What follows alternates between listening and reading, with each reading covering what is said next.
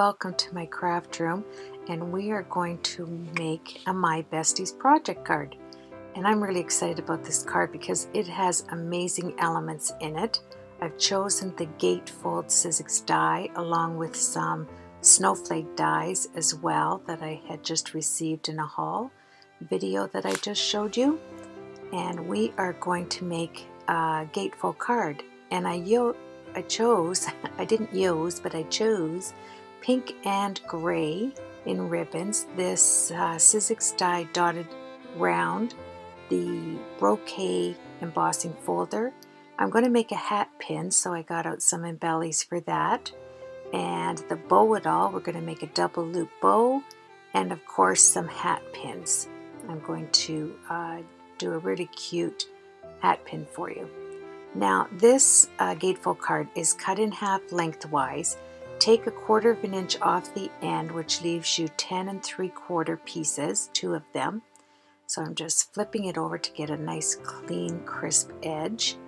And the reason why I chose the Stampin' Up! One here is to show you on the actual measuring board there, but I couldn't get it in close enough.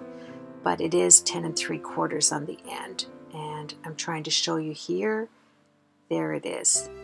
So shiny it's hard to see. So I ran 2 of these gate dies through my Vagabond, and I'm using that tool-in-one tool and the tool-in-one foam to get all the gut pieces out, and it works beautifully. And it stays on this foam until you bring it to the garbage, and as soon as you tip it over, it falls right off immediately. You don't have to struggle with it at all. So I've cut out 3 elements of each of the snowflakes here, and now I'm just picking out the parts that didn't come off when I was I didn't use the mat for this. I was just wasn't a lot of holes there, so I was picking away at it. And now I'm moving along quite a ways here. This is 4 3/4 by 1 3/4 scored. It's kind of fast here, but it is scored at, I'll say it again, 1 3/4 and 4 3/4 to make the gatefold. And you don't want it to meet there, which is really nice for opening. Now I've used some Suquang tape, and I'm taping the back of the card so that when it is taped down, you are going to have the gatefold right there. I took my bone folder to make some nice crisp edges, and I took out, I don't have the measurements for everything, but I will try and post it. I used a very subtle paper pack in my colors. It was gray, pink, and baby blue, but it is really subtle, and I wanted the card to be white with very little color. See how pretty that is? And now I'm using the extra fine multi-liner with beacon glue. I always talk about that beacon glue because it's like glossy accents, but you get 3 times as much at Michael's for your 40% off. A huge bottle. It dries identical to glossy accents, and it's very affordable. So I put it on both gates, and I'm putting it down on top of that beautiful, beautiful paper right here, and that's the start of the gate. Isn't it gorgeous? Now I switched over from my Vagabond, and I went to the new cutting Big Shot, the one that is huge. I'm showing you there how big that is in comparison to the cutting plate. Look at it. That's the purple cutting plate. How much you get on your Vagabond. Look how much more you get on this. I love it. But I didn't want to have to take my magnet board off, so I just went over and switched to this machine, which I keep to the left of me. And look at it. It is beauteous. I love using this. You could fill your whole project up with it, and I keep it there just so I don't have to switch out my magnet. So there I have the brocade embossing. I'm moving pretty fast. There are a ton of elements in this card, truly, but it was the most relaxing card ever to do. So here I'm just putting the pieces on for you with a lot of runner. You know how I am about that. I don't want anything to ever come up on my cards. And now on each side of the pieces that are going to go over top of this paper pack.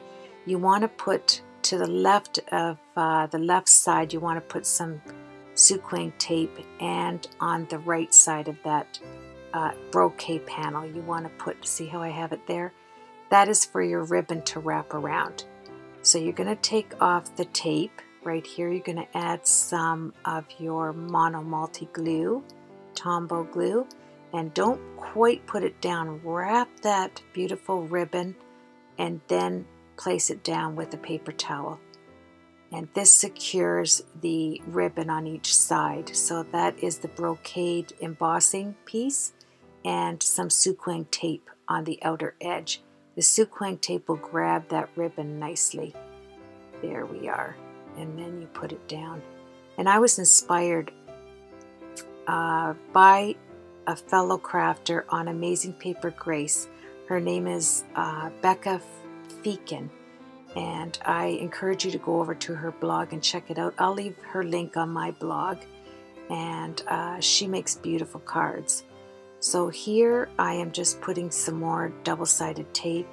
Yes, I do tape every inch ounce of my cards, especially it's going over top of that thick ribbon here, so you want it to be really secure.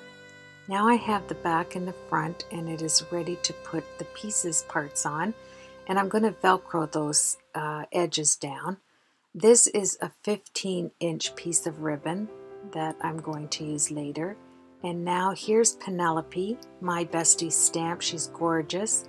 I'm going to use this Spellbinders die to make my tag, and I am going to use this Nestabilities round dotted die and my pink and gray Stampin' Up! Ribbon.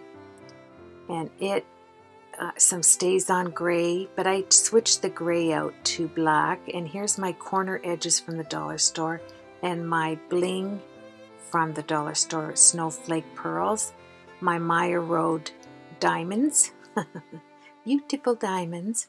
And I always put a Sherry Baldy initial on her cards. Here's some more bling from the dollar store, and I'm going to use some of that and all of this bling. Yes, lots of bling. Very important to have these flat magnets as well, because we're going to magnet it closed. So now I'm going to take the detailed black ink and I'm going to heat emboss it with some clear embossing powder, and I was able to stamp that on the first run, which is amazing. And it says on there, if we can get it up and I can see it while I'm doing this voiceover, it says, when times get tough, you can always count on your bestie. Isn't that cute? And I am now using my Stays On Black to put the stamp image down on my 140 pound cardstock. The other cardstock is 110 pound, but the Element cardstock I'm using 140 pound that I order from my stationery store. So I'm going to use one of those boggles for the head, so I needed to have the image stamped as well as another image for the boggle to set on top. I wanted to have it in a 3D effect, and it looks really cute. So in order to do that, you have to color both pieces, and the piece right there that is underneath, you want to color it darker than the upper piece, because you can see with that boing boing boggle, you can see underneath. And I stamped the image also on a piece of the matching paper that I used in the card, because I'm going to do the hat and the pants. I'm going to fussy cut it out so that we can paper pierce it so it matches the sides when they close. So here I'm doing the hat pin, and I found this beautiful crystal with pink roses inside and glass bead. It's beautiful. So I'm making the hat pin, and I've secured it with the oval, taking my Copic Black 100 marker to do all the edges of every piece. Even the little hat pieces, you want to have the edges very crisp. It's important on any project that when you see it sideways, it doesn't look like you've cut it out and you can see the cardstock. You want it to look nice and crisp, so that's why I use the black coping marker. So I'm getting ready now to get the pieces together, I think. I must take it a break here because nothing's happening. Oh yes, here we go. Oh, there's the boggle. I'm just setting the head down on top of it. Boing, boing, boing. Love this thing. Look at that. Isn't it cute? And we are going to use Prisma pencils and Gamsol today. And I'm not going to be gabbing while that process goes on. I'm going to let you enjoy the coloring. I only colored the face features for you because it would have been forever to do it all. So here I am securing that 15, actually I'm sorry, this ribbon is 24 inches long. Yes, it's the entire width plus more. I'm cutting the gate here to run the ribbon through the gate, and it has to go on the other side. I'm just snipping another piece so that it runs securely, and I will put all the names in my blog of the pieces. And I didn't want to go over that pink ribbon, so I snugged it inside. I cut it off, which would make it probably 20 inches because I ended up cutting a few inches off each side, and I just lift up. See how I lift that up, and then I glue it down inside with some of my beacon glue right there in the fine liner pen.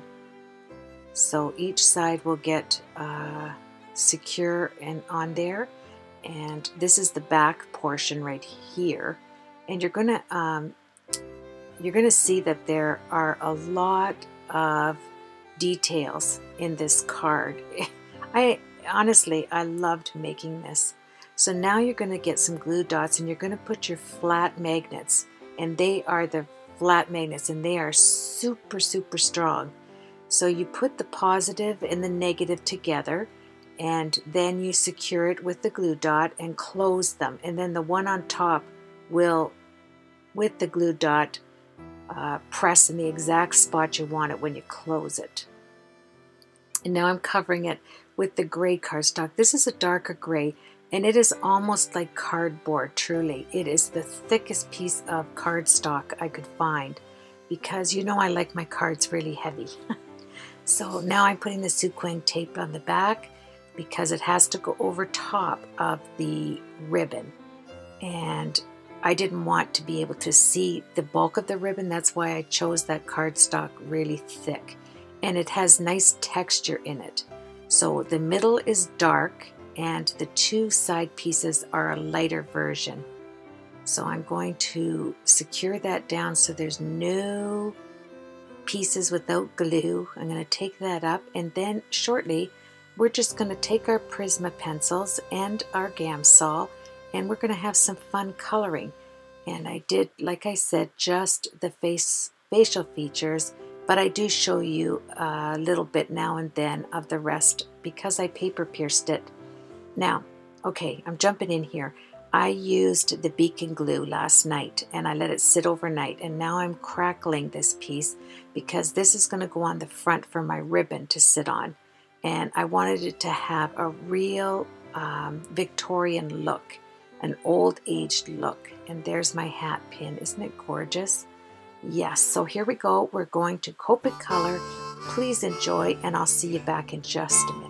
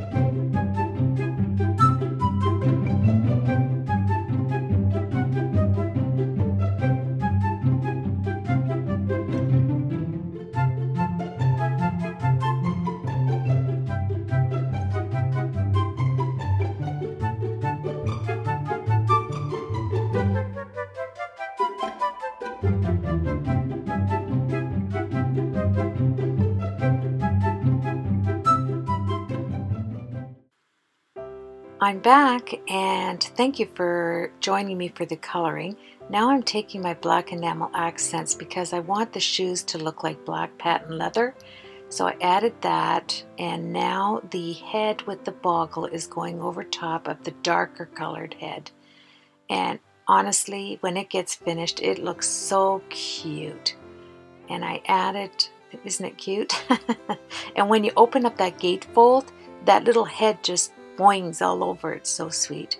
So now here's the double loop bow-it-all that I'm doing, and you're going to cross it. I'm trying to do it slow that you can see the S shape here. You go over the S shape on these two prongs, which are 3.5 inches apart, and you loop it. You put that to the back in the middle, the one that's attached to the right back there. Now I'm just going to bring this back and under. Just loop it under like this. This is what they call that S knot. And I'm sorry, my hand got in the way there. But you're going to take that short piece, the one that's not attached, and you're going to come over top of the attached piece and bring it up through the back, and then you're going to tie it. And you end up with a perfect double bow. And there's lots of videos on the internet to introduce you to the bow-it-all double bow. If you haven't seen it, you can, I'll make sure I leave a link. So here's my little Velcro dots that I got at Michael's at the sewing section, and they're flat and beautiful. And now we're doing the belly band. I'm going to put another Velcro dot on the belly band, and we're going to put some a little crystal butterfly to cover up the dot on the ribbon, so you won't see it there. So this is a way to secure it so you're not dragging it off and on, because the gate is so delicate. It's really an intricate die, so you want to be using the back. And now I'm matching all of the bling on the corners, and this is from the dollar store, all that little bling. Isn't it pretty? And the bow now has the butterfly on it, and you're just going to take it and pop, there it is, with a cute little butterfly, and then you can take it off, and your gatefold card is there ready for the recipient to open it. Now I put my Meyer Road diamond bling in the middle, and my stick pin will go down through the back, and make sure you buy your stick pins with those little rubber ends so nobody gets pinned there when they open the card. Now I took my round circle that has the beacon glue that I cracked. I put 2 of the larger shaped snowflakes on top with my glue gun. And now I'm putting that pearl snowflake over top so that you have the heaviness. So if you didn't, you really wouldn't need the belly band, but I thought it added a beautiful Victorian look to the My Besties card. And if you see My Besties design team members, these cards that they do are absolutely gorgeous. They are so feminine, Now here's my Sherry Baldy, the S and the B. I always put her insignia on all my cards, my design team cards. Isn't that sweet? And that's going to go right there with some Suquang double-sided tape. Now I'm going to grab this bling because it's going to be where my bestie Penelope is going to lay down on this bling. Of course she's going to lay on bling, right? Yes. You can't have anything but diamonds and pearls with Sherry Baldy stamps, I'm telling you. Now here's the fabric fusion you get at Michael's. This dries exactly like, oh there, I'm just setting it, excuse me, just like Glossy Accents, and you get that huge bottle for $1/4 of the price using your 40% coupon. So I encourage you to do that. It's much cheaper than the Glossy Accents. And here I am just positioning the other snowflakes just so that it, I don't know, just looks really feminine. Look at it. Boing, boing, boing. Yes. Isn't she adorable? And then you'll see that the headpiece underneath is darker because it looks like it's a shadow when you do that. When you make the face on top lighter than the face on the bottom, it just looks like the sun isn't hitting underneath, and it really is a pretty element. So I've taken some bling and put it on all of the, see the teensy little diamonds on that big, they're burgundy little diamond triangles on the end of the snowflakes there. There's so many little intricate pieces throughout this card. I loved making it because you get to use up all the stuff in your stash, right? So it's really exciting. And then you find more stuff you didn't even know you had. Anywho, yeah, there it is. And I wanted to put some bling on the back there. It didn't need it, I know, but I just cut the piece off in the center, and that piece in the center, I used it for underneath Penelope's hand. So it looked like she was leaning. See it right there? So she was leaning on pearls. And the Velcro holds that down, the two side pieces, and the magnets hold the pieces down that fold in. So it's a beautiful gatefold card, isn't it? And I want to thank everybody. I want to thank everybody over on My Besties design team, and for all the encouragement that I get. Look at her little head boinging there. So I'm just going to show you here before we close how my card closes. Yikes, I forgot. Take that off, Carol. Yes, there. And the Velcro holds it shut. I'll show you right there. And the magnets close the big piece. So here you have it. The hat pin is in place, and I'll turn it over. There we are. And that is my card for you this month for my October My Besties Design Team project. I hope you liked the project. I certainly enjoyed doing it for you. Have yourself a blessed week.